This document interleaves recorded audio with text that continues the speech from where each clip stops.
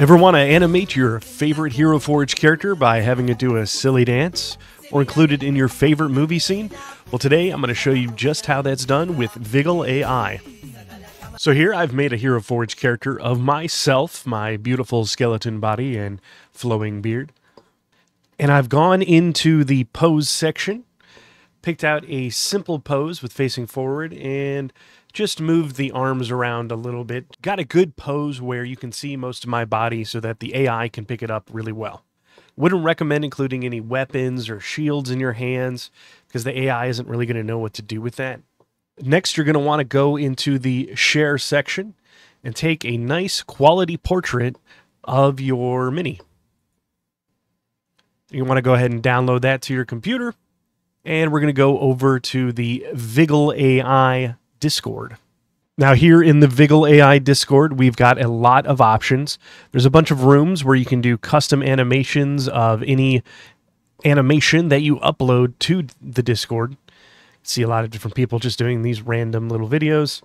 And then for simplicity, they have templates that already have suggested animations that work really well with their system. I've already got some picked out here. You can see here where I made the animation of this knight figure to dance. For the purpose of this video, I'm going to use this Deadpool animation. So what you're going to do is you're going to go and type /remix, or just use the shortcut that pops up. And then we're going to download or upload the image to the Discord. Now here I've got my image, and it should upload into the Discord and tell you it's going to take a couple minutes. Okay, now that Viggle's finished with my video, we can preview it here. Not bad. And then you can simply download it to your computer. As you can see, even after thousands of years of life, I'm still just as spry as ever and able to dance like the professionals.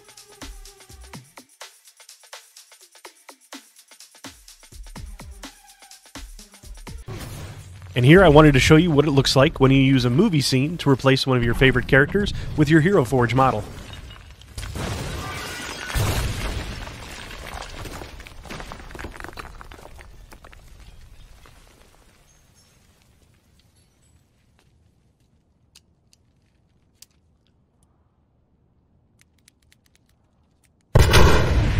This has been Dead Man Fred, and if you're as passionate about gaming as I am, please like and subscribe to my channel for further guides and adventures.